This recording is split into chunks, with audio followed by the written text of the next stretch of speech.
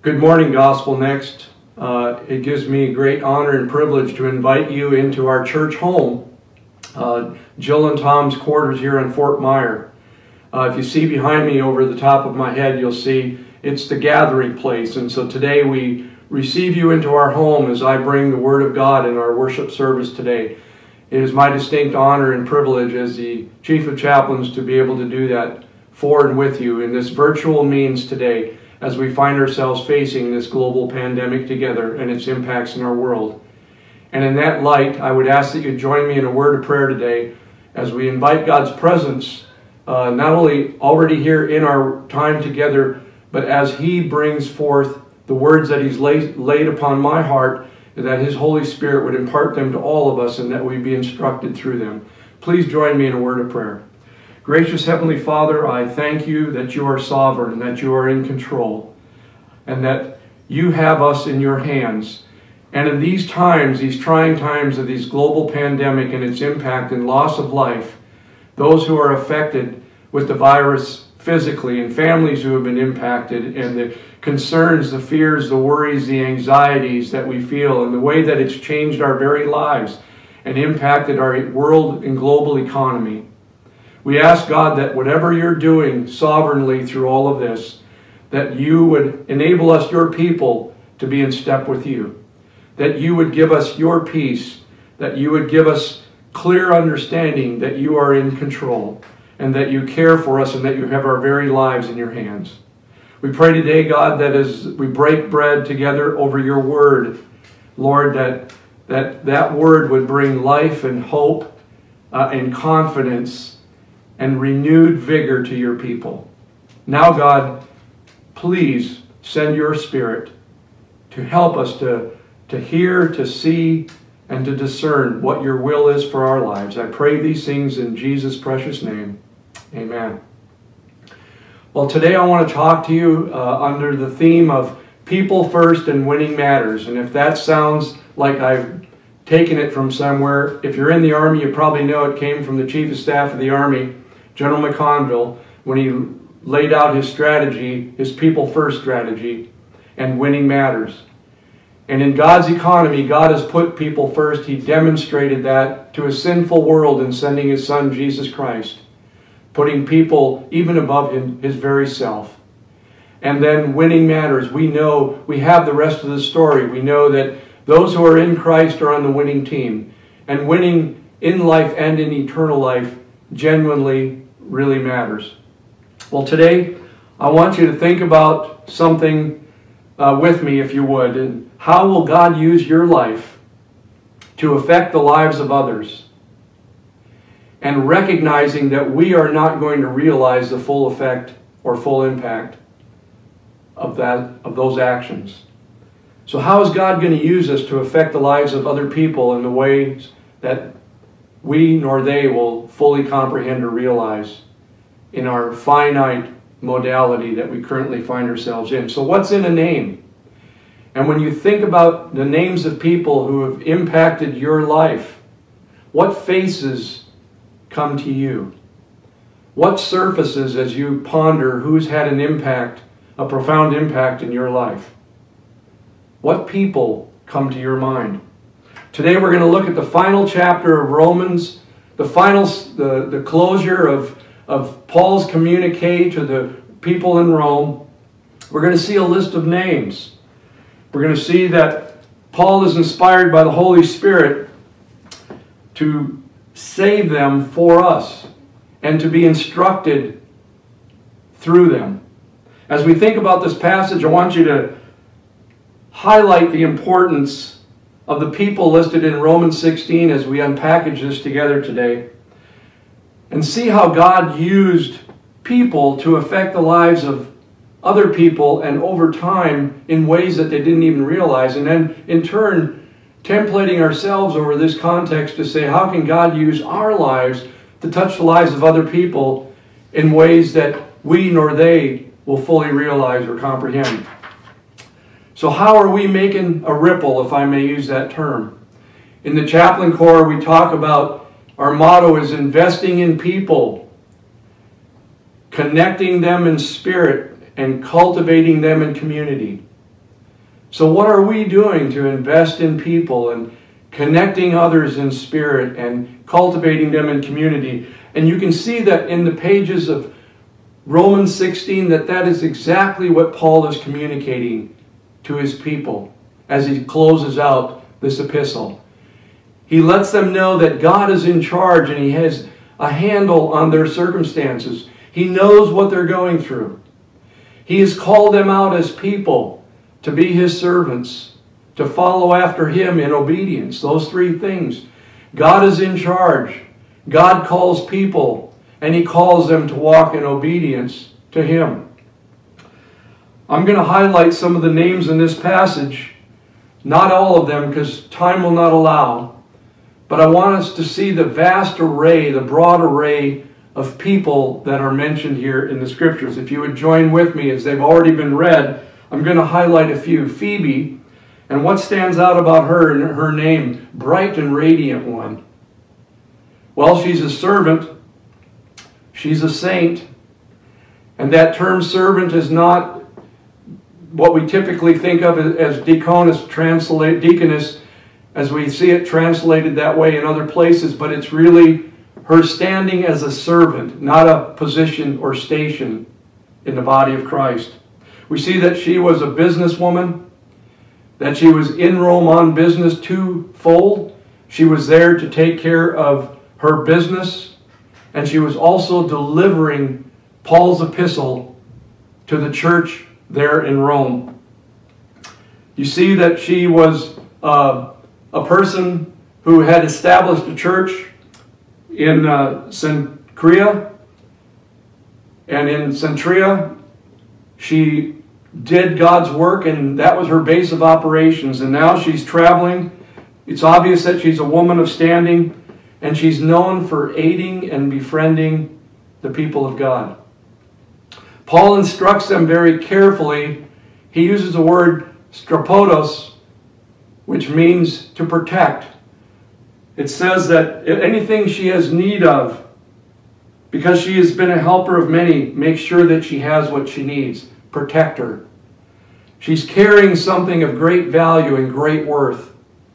It is ultimately God's word inspired for us who believe. So Phoebe, the first person mentioned right out of the starting block, and it's a woman. Paul's sending a message, breaking down barriers, and you're going to see this as we go through the list of breaking down barriers between men and women and seeing them as created equal in the sight of God. The next people that are mentioned are Priscilla and Aquila. Priscilla means venerable. Aquila means eagle. We see that Priscilla is mentioned first, again highlighting that the broken down order of what was traditional hierarchy, male-dominated society. And we see that she is a woman also of standing, a woman of great usefulness and of value, and a gifted person.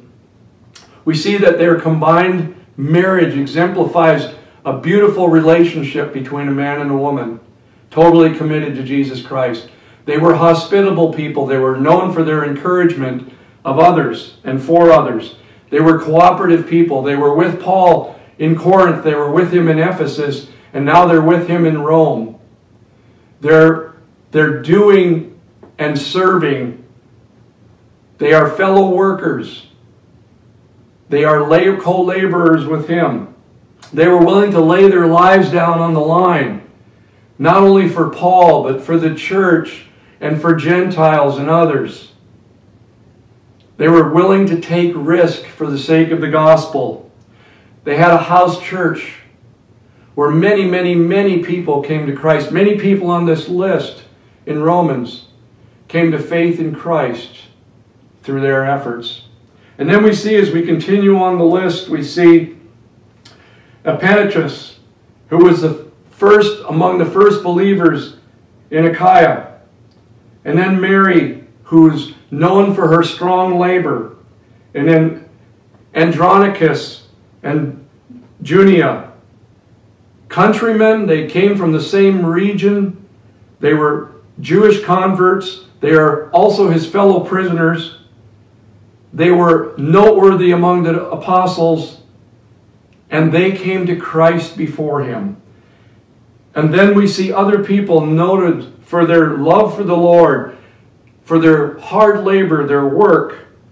We see others who are mentioned who are in households of unbelievers. We see slaves mentioned. We see people taking risk of their faith because in many cases they did it at peril of their own life. We see that people are mentioned for what they did to contribute to the community, the household of faith. We see the name Rufus mentioned in verse 13. And Rufus was the son of Simon of Cyrene, who carried the cross of Christ when he could no longer carry it. And he's captured here, so we see that lineage of Simon is that Christian lineage continues in Rufus and in that family.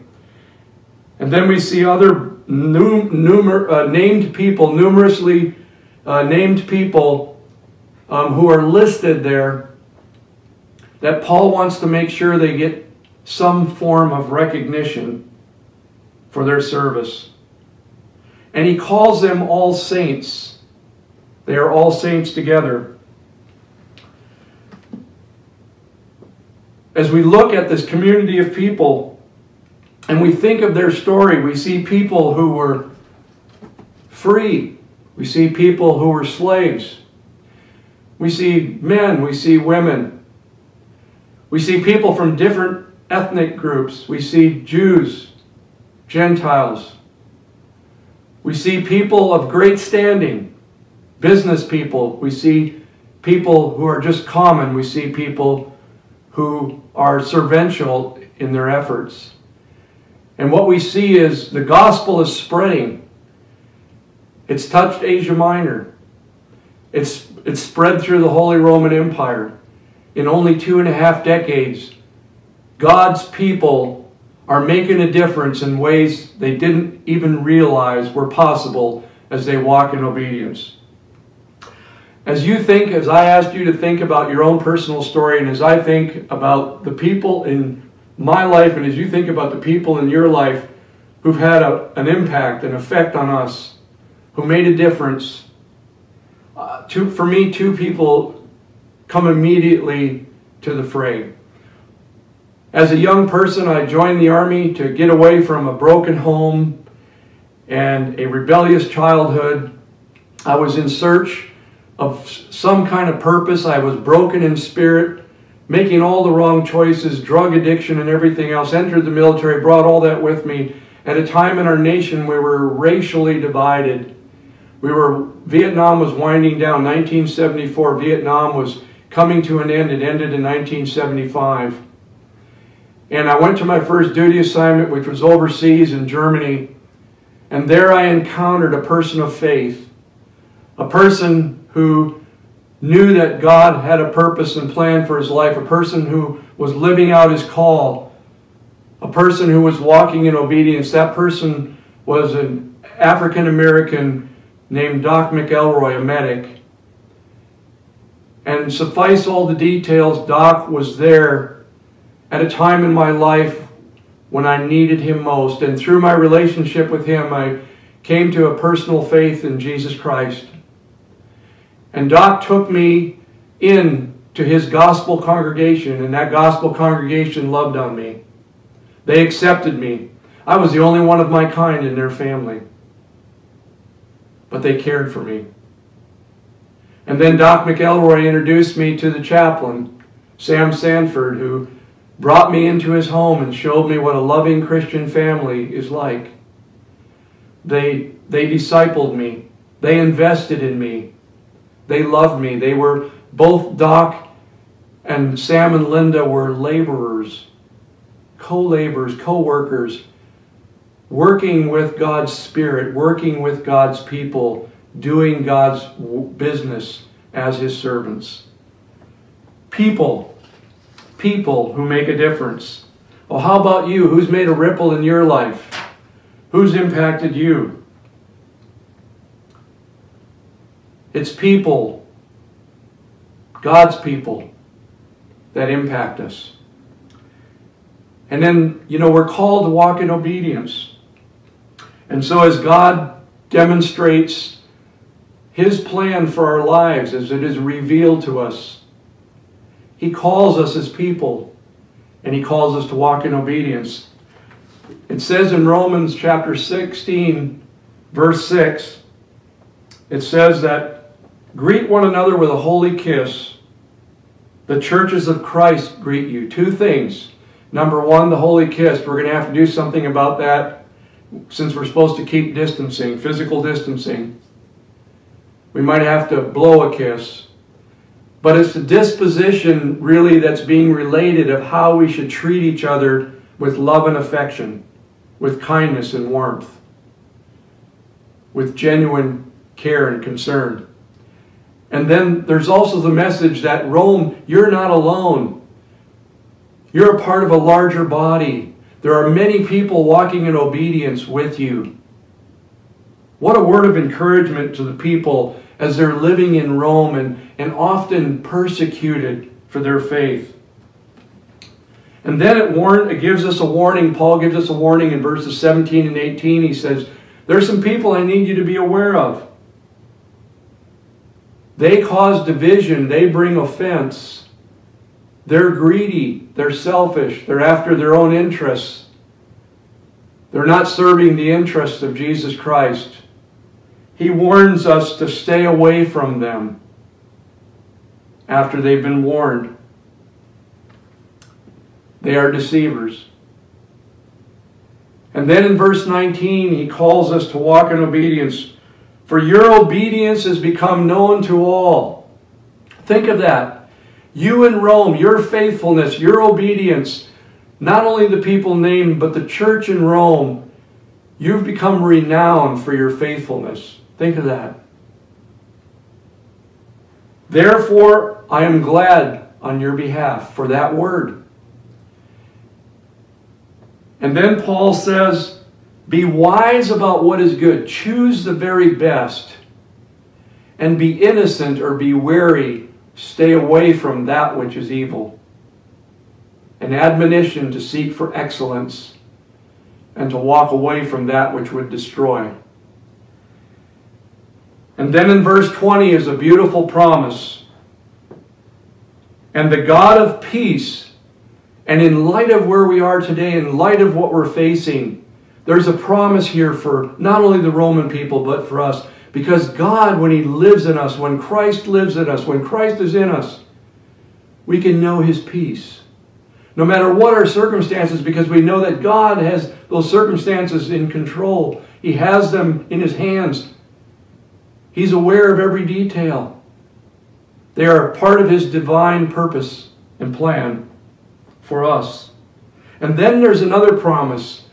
The evil one, the one who seeks to destroy, God promises that He will crush him under your feet. So they were to take courage knowing that their peace came from their relationship with their God, and that He would deal with the one who came to seek, to kill, and destroy. So those promises, they're true for us today. And then he shouts out again to some other people as he closes out.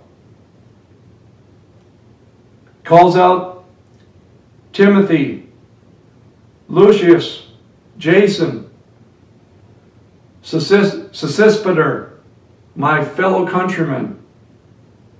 And then the person who penned it, I, Tertius, who wrote this epistle, greet you in the Lord. God working through people who walked in obedience. God using people to make a difference in the lives of people, and to the extent of which they didn't fully realize or understand. It's not, brothers and sisters, just a list of names. It is a list of people who were known by God, who were faithful, who were saints, His servants, and they are preserved in antiquity for us. And then he concludes with this benediction. He says, he mentions Gaius and Quartus and Erastus, and then he says, the grace of our Lord Jesus Christ be with you all. Amen.